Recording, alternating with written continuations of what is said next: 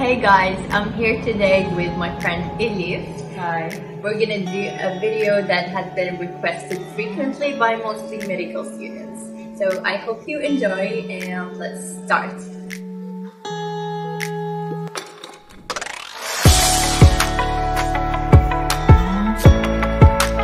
So first, one medicine. Okay. Yeah, good question. Because I would lie if I said I was so passionate about medicine and I wanted to become a doctor so badly. But it was more about like my family wanting it, and also I was a good student. Middle school, high school, I was a really good student. So, you know, it's like either law, engineering, like, or medicine, like. So I thought, what can I do? Because my hobbies, my passions are just so out of these categories. Like, I didn't want any of these to be my job in the future, but I thought that I love psychology and it was my interest, so I thought maybe psychiatry would be a good option. So medicine made sense. I loved biology also, like I didn't like physics or anything, so that's just like my basic story. For me, it was totally the opposite. My parents, like my whole family, were against it, and I had to convince them very difficultly. You were the only one I heard that needed to convince their parents. Actually, yes, I really tried so hard to convince them to get into medicine. They were totally against it. It was the first time you heard it. Yeah. I have no idea. They just didn't want me to suffer and like that's right. Yes. So yeah, and plus I've always been the curious child. I really wanted to know how things work in our body. Why does our head hurt? Why does our leg go numb? So I was really curious about these things. Plus biology was my favorite subject. I've always scored really high in it. So yeah, I think it's passion. I think you can see the difference here. There's a difference here. Yeah.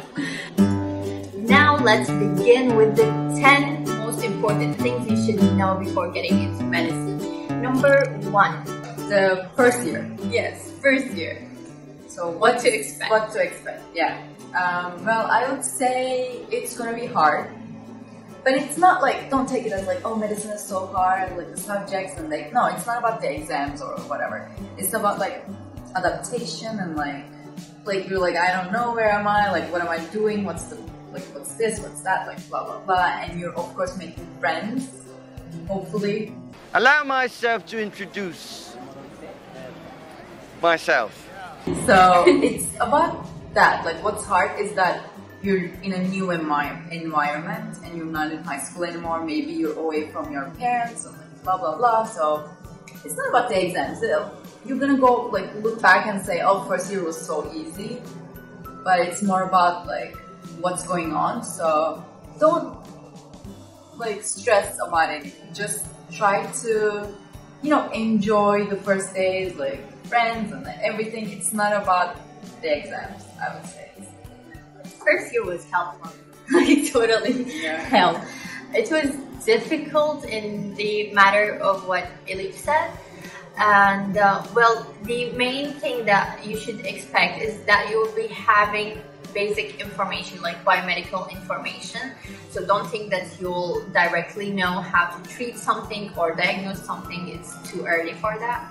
So it's more basic knowledge that you mostly may have taken in high school. So don't worry about this. It's not too difficult. Okay. Number 2, know how to study. This is like the most important thing in med school. So it's different for everyone. Like I can't say study like this, study like that, but what I can say is find your own way of studying because it's going to be different. Don't look at other people and think this is the right way. Like I always write when I'm studying, like I take notes, a lot of notes, and it takes so much time, like hours and hours, and some people just find it very like frustrating, which I understand, but I can't just like read something and understand it. It just like goes from my brain, it doesn't stay, so I need to write something. So I would say just like try to understand how do you understand, like what makes you understand the concept of things. And not memorizing them, I would say. Also, David is my classmate, and also he is my study partner. So what we do is that I explain things like in a very basic manner to him, and then he enjoys listening. So it's like active learning. When I explain the thing, I understand it more. To me, the most important thing is scheduling and organizing. Like you can't take a schedule of someone else's because like it needs to match or suit your pace, time, and energy. So just organize your own schedule.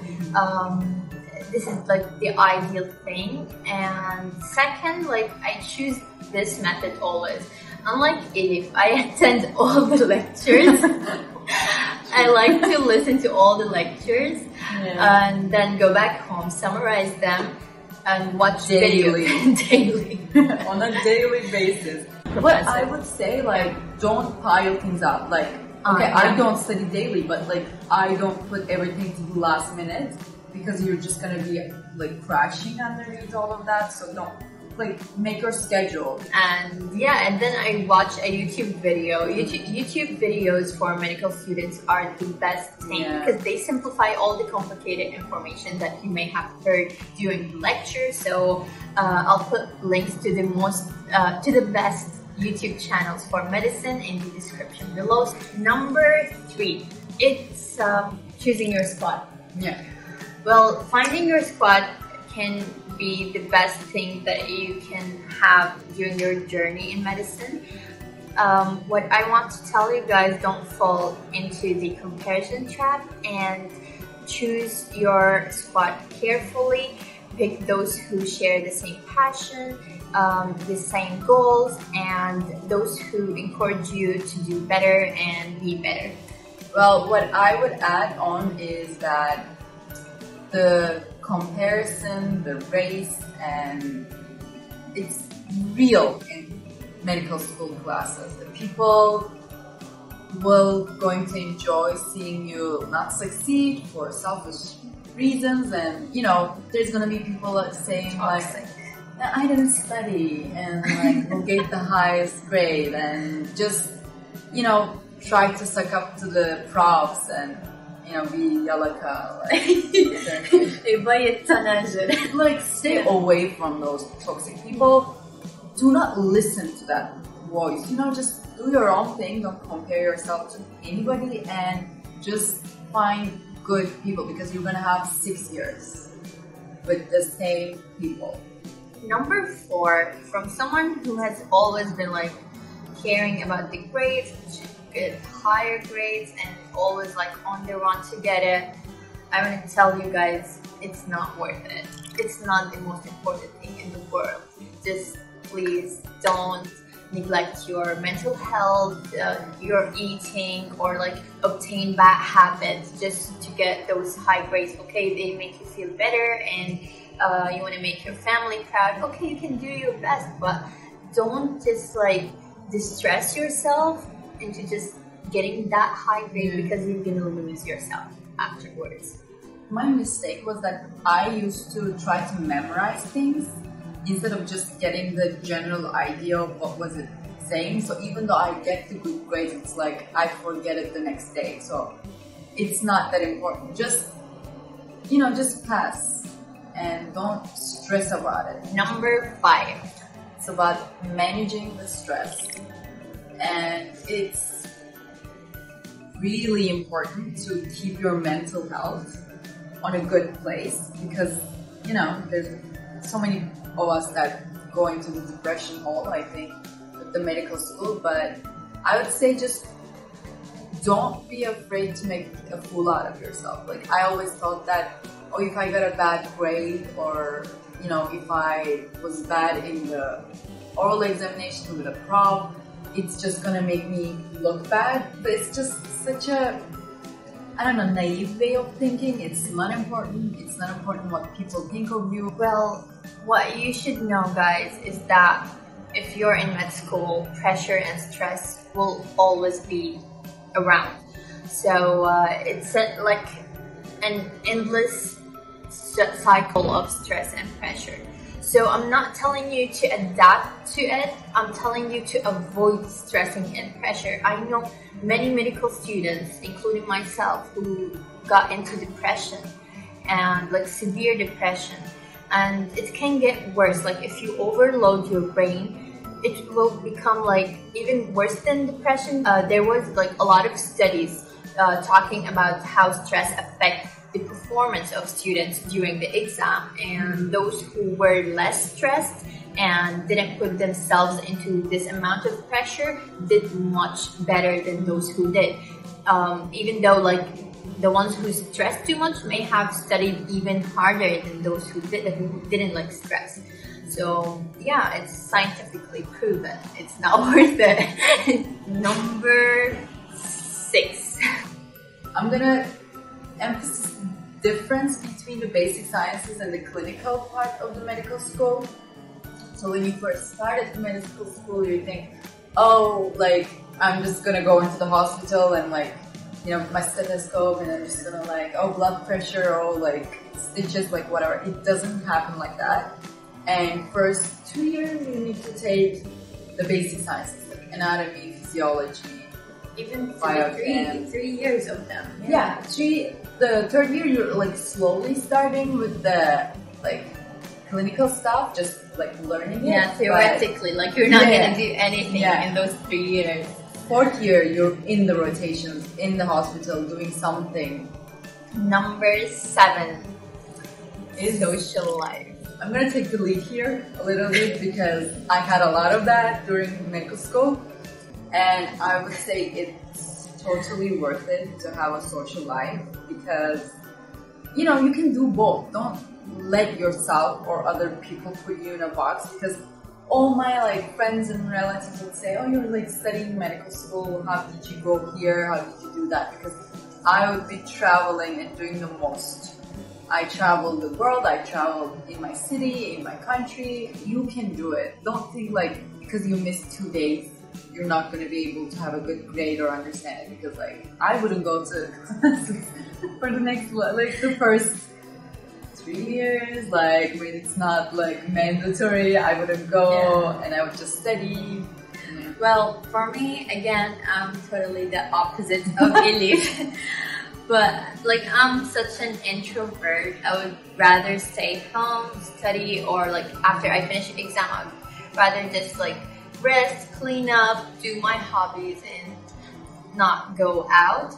But let me tell you, it's very important to go out of your comfort zone. Like socializing is not only just going around and like going to different countries, it's also about making connections with others. That will be like a very important skill that you can use in medicine, which is communication skills. You're gonna have that a lot in medicine, and socializing actually nurtured that skill. Number 8. Hobbies. Yes, hobbies. So you have to maintain your hobbies. Like just keep your hobbies a part of you, because they're the only things that will touch your soul. Like away from all the medical knowledge and the stressors in your life. So find your peace of mind while doing those hobbies. For me, it was mostly about exercising, healthy eating, and or playing music and reading. Okay, number 9 is to be curious. Definitely don't be that annoying student who interrupts the lecture and asks useless questions. But always do note down everything that you're curious about, that you'd like to learn, and wait till the end of the lecture, meet your professor and ask them. They will guide you through the information, may add extra information. So, and yeah, professors and doctors really love hardworking students and like future doctors. So be that. So, some people think it's a talent to just bring out questions, asking them constantly. Like, people know that you know it. Just be quiet, you know? Everyone's just gonna hate you. If that's what you want, you're on the right path. Number 10. Well, it's the postgraduate plans. So what I want to tell you guys is that I'm still kind of lost, but the most important thing is to plan it early. Like, think about it early during your medical education. Ask a lot of people who like have the experience of such exams, whether it's the USMLEs, the CLABs, or Lectures for Turkey. Ask around those who did it and get as much information as you can. Or even like if you want to do your country's board exam, just like investigate the requirements, like the sources that you need. Just start to systematically study according to the board exam that you want to do after you graduate. And that will be like the end of our video. Don't forget to hold your vision and embrace the process and enjoy this journey, because otherwise you're not gonna make it. Yeah. So thank you so much for watching. Don't forget to like and subscribe. And you'll find our Instagram account in the description below. So follow us. Ask questions if you like. Exactly. Maybe you're a new student. Yes, please put your questions in the comments below. Yes. We will try to answer all of them. And yeah, see you next time. Thank you. So I'm currently going to a bachelorette party. These guys are recording on. But guys, when you go to med school, a lot of your friends might start getting married, or even some might have young children or kids. Just know that you have to wait your time. This is how it's going to be. Yeah. So peace out. You're just chilling. Yeah.